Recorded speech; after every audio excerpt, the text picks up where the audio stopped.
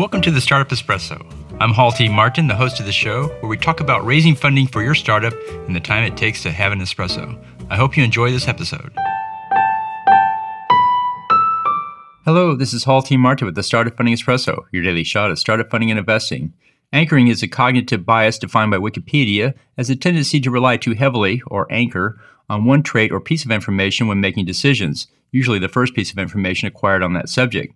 Investors tend to attach to the first thing a startup pitches and sticks with it. If the startup positions their deal as a service, such as providing education technology, investors will view it as an edtech service. On the other hand, if the startup positions their deal as a software as a service business, investors will home in on recurring revenue streams and will look for metrics in that category. How you position your business at the beginning of the pitch is how most investors will look at it throughout the pitch. Consider positioning your deal up front for the investor audience you have. Position it as an edtech service for investors focused on education. Position it as a software service deal for investors focused on recurring revenue. Or position it as a social impact deal for investors focused on impact investments.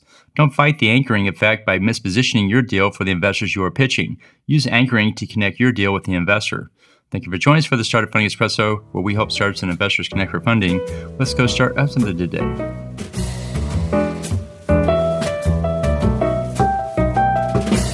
Hall T. Martin is the director of Investor Connect, which is a 501c3 nonprofit dedicated to the education of investors for early-stage funding. All opinions expressed by Hall and podcast guests are solely their own opinions and do not reflect the opinion of Investor Connect. This podcast is for informational purposes only and should not be relied upon as a basis for investment decisions.